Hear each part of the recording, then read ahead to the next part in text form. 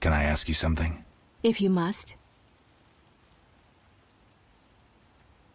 Heard of Alzur's demon? Alzur was a mage, a theoretician and practitioner. He traveled broadly, working all the while on a theory of magic. He once encountered a beast immune to all spells. The beast had a lion's body and a man's head. Interesting. When Alzur approached, the beast asked, "What animal walks on 4 legs in the morning, on 2 at noon, and on 3 in the evening?" Know the answer, Witcher?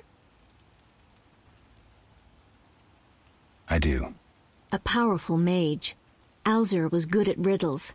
When he answered correctly, the creature attacked. Alzur was able to defeat it and later learned that in solving its riddle, he had drained it of power. How is this relevant to our green mutts? The beast spoke through Alvin, asking, "Who summoned me?" The villagers summoned the beast through their vile deeds. You must find the guilty. I see. So, how would you have answered Alzur's demon?